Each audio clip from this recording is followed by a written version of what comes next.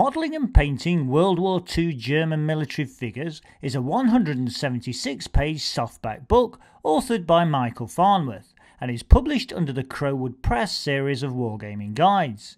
It comprehensively and constructively outlines the processes and techniques needed to get the best from your miniatures, whilst also serving as a guide to the uniforms and weapons used by Germany from around 1935 up until 1945. Section 1 is a really useful guide to getting started with your German figures, including a flowchart of choices, a potted history of World War II, ideas on rules and figure sizes, and types of gaming. This is one of the best gamers introduction sections we've seen in any book, simple and informative without overdoing it. The next section takes a comprehensive look at the various German uniforms and equipment across all branches of the services. There is brief analysis of the uniform changes during the period covered, plus illustrations which show the cut and style of the uniforms described.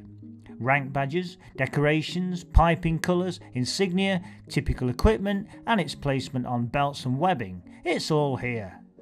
Section 3 is an excellent discussion and a series of illustrated examples of the various camouflage schemes used by the German army and the different colours which were used, including some taken from Italian sources. Where possible, the author has provided images of the real thing found in named collections, and has provided close-ups of the schemes. Section 4 takes us back to the modelling aspect, and provides a guide to types of figures, glues, paints, bases and brushes that can be used. Again, this is very comprehensive without being overly complicated. A nice touch is the author's explanation of the advantages and disadvantages of the various items, and their best usage within the hobby. Using examples taken from the most popular makes and sizes of miniatures, Section 5 covers every aspect of figure preparation, from clipping from the sprue for plastics to cleaning up metals, basing, conversions, and an excellent stage-by-stage guide to painting. There are obvious techniques and less well-known ones, explained for beginners and veterans alike, and enabling the creation of some well-painted and based figures. In the final section, Painting Recipes, there is a detailed individual painting guide to the various branches of the German military machine of World War II. Each branch or type of uniform has a suggested colour chart, plenty of photographs of the stages to completion, and explanations of what needs to be done to achieve the desired effect. There are also spreads of finished miniatures that show what is possible using the techniques in the book. This is an excellent book that provides an essential guide to not only the painting and modelling sides of the hobby, but also to the uniforms of the most widely collected wargaming army of World War II.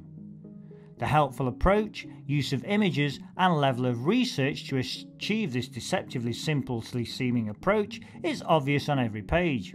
Let us hope that Mr. Farnworth can be persuaded to produce something similar for the other nations in this ever popular wargaming period and help the hobby in the process.